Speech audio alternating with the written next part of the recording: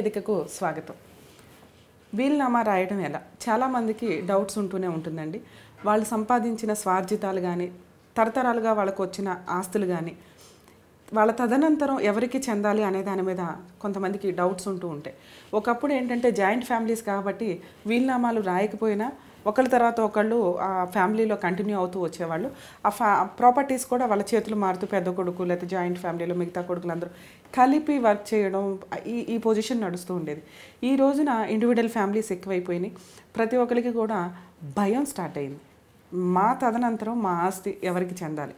ఇక్కడ ఇద్దరు ముగ్గురు పిల్లలే ఉంటే కనుక అందులో వచ్చిన కోడలు నచ్చకపోవడం కానీ, కొడుకులు నచ్చకపోవడం కానీ, కూతురు నచ్చకపోవడం కానీ, అల్లుళ్ళు నచ్చకపోవడం కానీ, లేదా ఎవరో ఒకళ్ళు నచ్చి మిగతా వాళ్ళు నచ్చకపోవడం కానీ, ఇటువంటి సందర్భాలు రెగ్యులర్గా జరుగుతున్నాయి. మా కష్టార్జితం మమ్మల్ని ఎవరైతే బాగా చూస్తారో వాళ్ళకే చెందాలి అనేది చాలామంది ఆశ. అలాగే ఒకవేళ బాగా చూడకపోతే వాళ్ళు పీక్కు తినుకొని వెళ్ళకుండా వీళ్ళకి సంపాదించిన ఆస్తిని వీళ్ళు ఇష్టం వచ్చినట్టు ఖర్చు పెట్టుకోవడం, అంటే గుళ్ళకి గోపురాలకి రాయడమో, లేకపోతే సోషల్ సర్వీసులు చేయడమో, లేకపోతే ట్రస్ట్లో ఓపెన్ చేయడమో, ఇలా చేసుకునే హక్కు వాళ్ళకి ఉండాలి అనేది కోర్టు మన కాన్స్టిట్యూషన్లో చెప్పడం జరుగుతుంది. సో వాళ్ళ స్వార్జితమైన ఆస్తుల్ని, వాళ్ళ పేరు మీద ఉన్న ఆస్తుల్ని వాళ్ళకి వీలునామా రాసుకునే హక్కు ఉంటుంది. అంటే కొంతమంది ఒక లెటర్స్ రూపంలో రాసుకొని ఇంట్లో పెట్టుకుంటూ ఉంటారు. అవి కూడా అంటే వీలునామాకి ఏమైనా రూల్స్ అండ్ రెగ్యులేషన్స్ ఉన్నాయా అంటే ఖచ్చితంగా వీలునామా అనేది రిజిస్ట్రేషన్ చేయాల్సిన అవసరం లేదు. ఒక వైట్ పేపర్ మీద కానీ, బాండ్ పేపర్ మీద కానీ వీలునామాని సరళంగా అందరికీ అర్థమయ్యే భాషలో వాళ్ళ తరువాత ఎవరికి చెందాలి అనేదాన్ని క్లియర్గా రాస్తూ ఇద్దరు సాక్షులు ఉండే విధంగా చూసుకొని సిగ్నేచర్స్ పెట్టించుకుని దాన్ని ఫోల్డ్ చేసుకొని దాచుకుంటే కనుక వాళ్ళ తదనంతరం అది ఆటోమేటిక్గా బయటకు వచ్చి దాంట్లో ఏవైతే ఉంటాయో ఆ రూల్స్ అండ్ రెగ్యులేషన్స్ని ఫాలో అయ్యి ఆస్తిని పంచుకోవడం అనేది జరుగుతూ ఉంటుంది.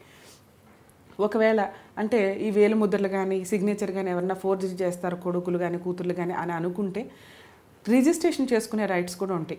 అంటే వీలునామా రిజిస్ట్రేషన్ కంపల్సరీ కాకపోయినప్పటికీ రిజిస్ట్రేషన్ చేసిన వీలునామాలకి ఇంకొంచెం వ్యాలిడిటీ ఎక్కువ ఉంటుంది. అంటే ఎవరు పడితే వాళ్ళు ఫోర్జరీ చేయడానికి అవకాశం ఉండదు. వీలునామా రాయాలి ఈ పద్ధతుల్లో అనుకున్నప్పుడు మీ తదనంతరం ఎవరికి ఎటువంటి ఆస్తులు చెందాలి అనేది డాక్యుమెంటేషన్ చేయించుకొని రిజిస్టర్ ఆఫీస్లో రిజిస్ట్రేషన్ చేయించుకుంటే కనుక అక్కడ సీల్డ్ కవర్లో మీ ఒరిజినల్ డాక్యుమెంట్ అక్కడ ఉంటుంది, మీ దగ్గర ఒక కాపీ ఉంటుంది.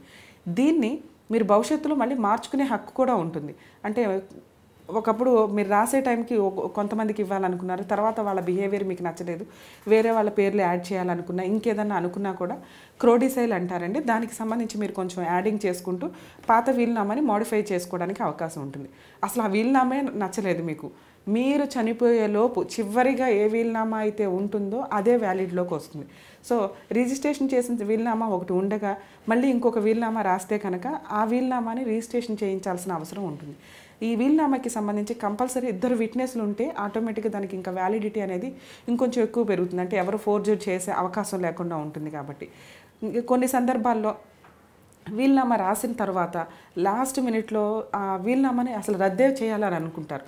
ఆ సందర్భంలో ఒకవేళ రిజిస్ట్రేషన్ ఉన్నప్పటికీ కూడా మీరు ఒక రిటర్న్ డాక్యుమెంట్ ద్వారా ఇద్దరు విట్నెస్ల దగ్గర మీరు ఆ వీలునామా చెల్లకుండా ఇప్పుడు నేను ప్రజెంట్ ఈ డెత్ బెడ్ మీద నేనేమనుకుంటున్నానంటే దీన్ని గవర్నమెంట్కి కానీ, లేదంటే ట్రస్ట్లకు కానీ, టెంపుల్స్కి కానీ రాయాలనుకుంటున్నాను అని కూడా మీరు డిక్లేర్ చేసి సిగ్నేచర్స్ పెట్టే రైట్స్ వీలునామా రాసే వ్యక్తులకు ఉంటుంది. అంటే వీలునామాకి ఇంత పవర్స్ ఉంటాయి. ఒక్కసారి వీలునామా రాయడం వల్ల భవిష్యత్తులో ఆ లీగల్ హెయిర్స్ ఎవరైతే ఉంటారో వాళ్ళ మధ్య గొడవలు జరగకుండా, కొన్ని సందర్భాల్లో ప్రాపర్టీ ఇష్యూస్ మీద మర్డర్లు కూడా జరుగుతూ ఉంటాయి. అటువంటి డిస్ప్యూట్స్ వాళ్ళ మధ్య కుటుంబ రిలేషన్స్ పోకుండా ఉండాలి అంటే ప్రతి ఒక్కళ్ళు కూడా ఈ రోజున ఆస్తుల గురించి తగాదాలు కొంచెం ఎక్కువ అవుతున్నాయి. కాబట్టి ఎవరెవరికి ఎంతెంత వాటాలో వీలునామా ప్రకారం వెళ్ళాలి అనేది రాసుకుంటే బెటర్ అనేది నా ఉద్దేశం. అలాగే వీలునామా ప్రొసీడింగ్స్లో కొంతమందికి ఎవరు ఉండరు, అంటే తెలియకుండానే వీలునామా రాయాలి అనుకుంటారు. అలా అనుకున్నప్పుడు ఒక అసిస్టెంట్ని కూడా మీరు అపాయింట్ చేసుకునే రైట్స్ ఉంటాయి. అడ్వకేట్ అయి ఉండొచ్చు, లీగల్ ప్రాసెసింగ్ తెలిసిన వ్యక్తులు అయి ఉండొచ్చు, లేదా ఫ్రెండ్ అన్న అయి ఉండొచ్చు. ఆ వ్యక్తి పర్మిషన్ తీసుకొని ఈ వీలునామా రాస్తున్నాను, నా తదనంతరం ఈ వీలునామా ఇలా అమలు పరిచేలాగా చూడండి అని చెప్పి వాళ్ళ పర్మిషన్ తీసుకొని వాళ్ళ సిగ్నేచర్స్ తోటి మీరు వీలునామాని సీల్ కవర్లో దాచుకునే రైట్స్ కూడా మీకు ఉంటాయి. సో వీలునామా రాసుకోవాలి అంటే అది కంపల్సరీ రిజిస్ట్రేషన్ రాయాల్సిన అవసరం కూడా ఉండదు. ప్రతి ఒక్కరికి తెలియక కంగారుగా ఏదో వీలునామాలు రాయడం, మళ్ళీ ఇంకొక మార్చి కూడా ఇవి రిపీటెడ్గా చేస్తూ ఉంటారు. లాస్ట్ మినిట్ వరకు ఏ వీలునామా అయితే ఉంటుందో ఆ వీలునామాకే లీగాలిటీ ఉంటుందండి. మా దగ్గర మా అమ్మగారు ఉన్నారు, ఈ వీలునామా మాకు ఫేవర్గా రాశారు, తీరా చూస్తే లాస్ట్ మినిట్లో మా బ్రదర్ దగ్గరికి వెళ్ళారు, అక్కడ వీలునామా రాయకపోయినా వాళ్ళు క్రియేట్ చేశారండి అంటే దాన్ని మీరు ఫోరెన్సిక్ ల్యాబ్కి పంపించుకొని ఒరిజినల్ సిగ్నేచర్ ఎవరిది అనేది కూడా ప్రూవ్ చేసుకోవాల్సిన అవసరం ఉంటుంది. ఇటువంటి లిటిగేషన్స్ లేకుండా ఉండాలి అంటే సాక్ష్యాలు ఉండి వీలునామా ఉంటే బెటర్గా ఉంటుంది, లేదా రిజిస్ట్రేషన్ చేయించుకున్నప్పుడు ఇంకొంచెం బెటర్గా ఉంటుంది. ఈ రూల్స్ అండ్ రెగ్యులేషన్స్ ఫాలో అయ్యి వీలునామా రాసుకోవచ్చు.